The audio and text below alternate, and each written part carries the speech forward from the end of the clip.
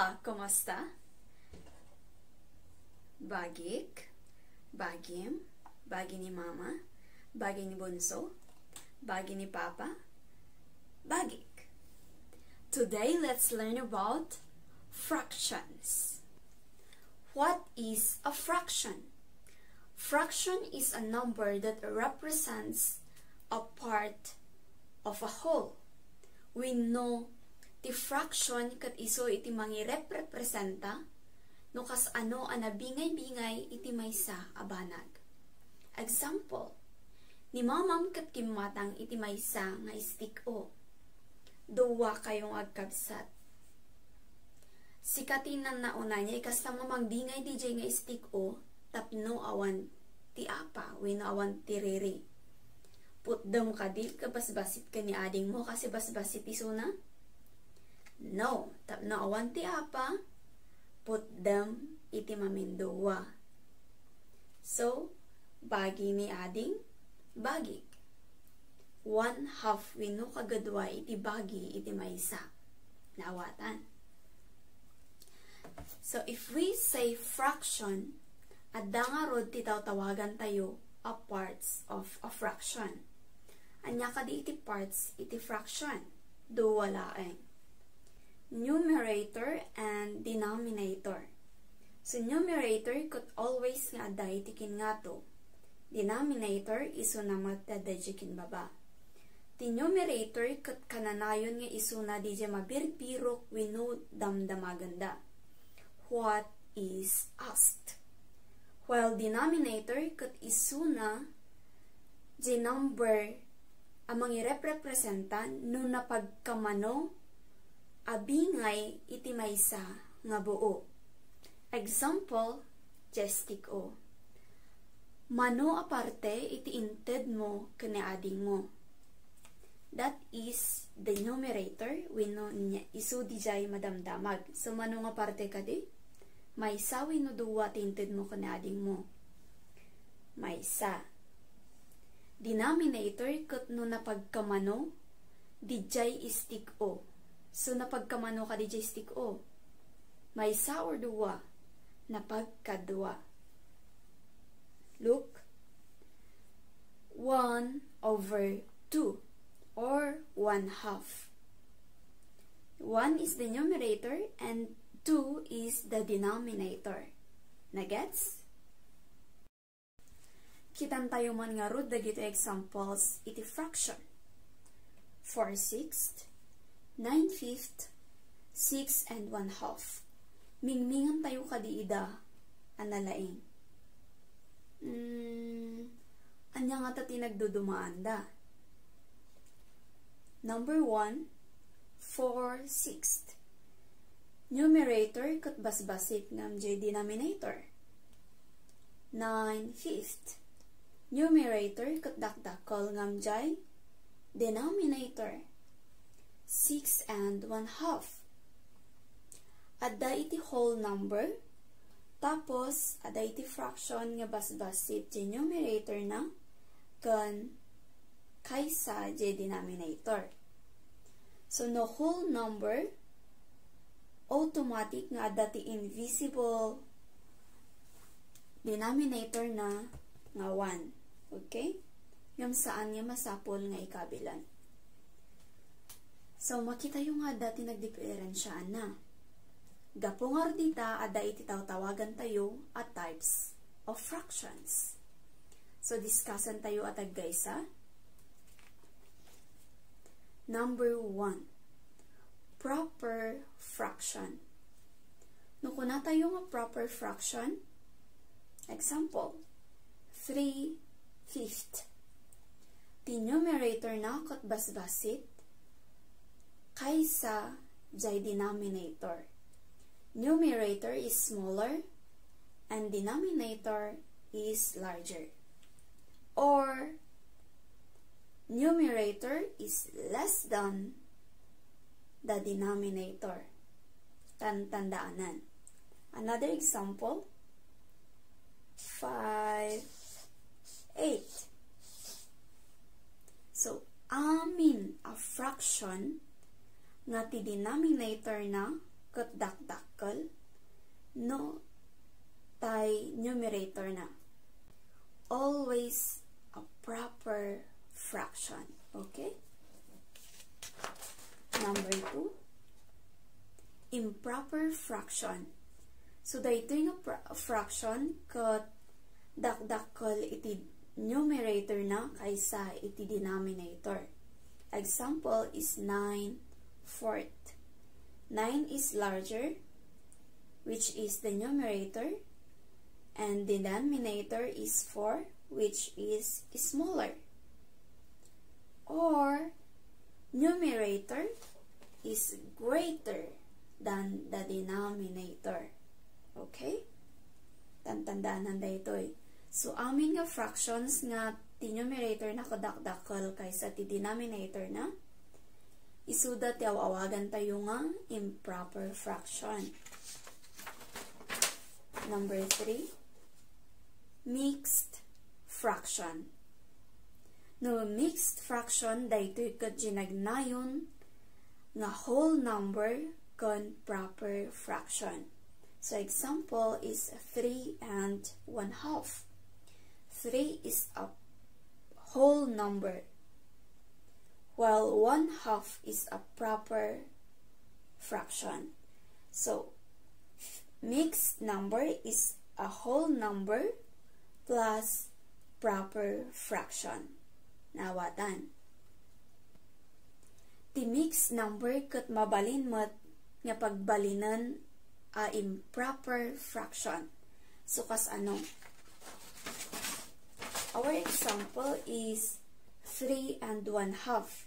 Birukan tayo nga ron ti improper fraction na. Kas ano? 2 denominator times the whole number. So 2 times 3 is equal to 6 plus 1. So the answer 6 plus 1, the numerator, is equal to 7. Okay? So we're going to copy 7. Then also copy the numerator. Denominator rather. Now let's see what type of fraction is 7 and a half. 7 numerator and 2 is the denominator. 7 is bigger, 2 is smaller. So nyangarod nga fraction daytoy. It is an improper fraction. Kas ano mat isuna nga pagbalinan a mixed number. Kastoy 7 and 2. So 7 divided by 2 is equal to 3. So daytoy. So tapno checkan tayo no adda ti sobrawi no awan. I-times tayo the answer ijay. So 3 times 2 is equal to 6. 7 minus 6 is equal to 1. So dijay. Then copy the denominator. So 3 plus 1/2 is equal to 3 and 1/2. So mixed number ket mabalin pagbalinan nga improper fraction. Kastamat iti improper fraction mabalin nga pagbalinan a mixed number. Tas ti mixed number ket naglaok a whole number kon proper fraction. Nalawag, naawatan. Okay. Aday ti upat nga aso kon duwa nga pag-ong nga agbabarkada. Nagnunungwanda nga pan gumatang iti pizza. Tadta, manuda ka di nga agbabarkada? Very good. So napan da gumatang iti pizza. Pagka manuwanda di jay buo nga pizza, Tapno ti kasta, awan ti riri, wino awan ti apa. 4, 6. Very good. So, imun una nga rod nga nagnag na dagjopat nga aso. Kan imuna damot lang nga nakadanon. Gaputan na bisinanda, imun unadan nga nangan. Mano ka di nga slice, iti nagbati. Okay. Adda iti tuwa nga slice nga nagbati. So, no isurat tayo through fraction, adda duwa nga nagbati, over mano amin nga slice ting kastada di pizza. So, the fraction nan kat 2/6. Kun mano nga rod nga pizza, di imun una nga nakan, wino mano nga slice ti pizza, di kinan dagiti aso. 4 slices out of 6 slices. 4/6. Tata di nakadanon da pag-ong kinan dadi di duwa nga pizza. Duwa nga slice iti pizza.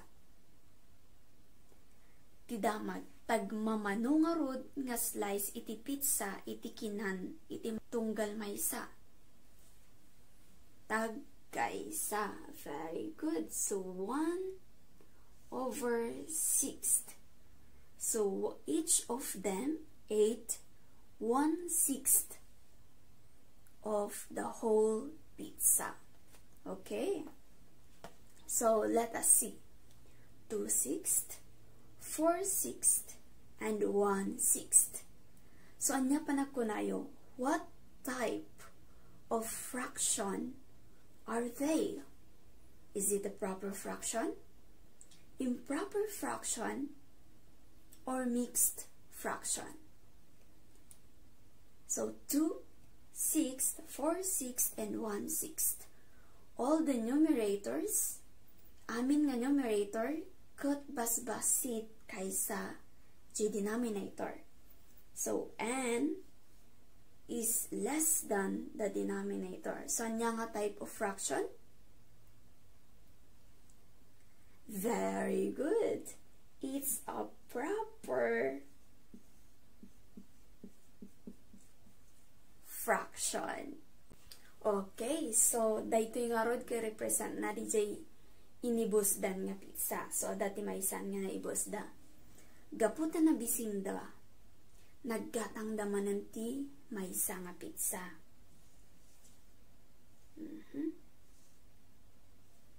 So, taggay sa damanan, di ba? Inislice da iti 6. Tanta, naimas gamin ti pizza.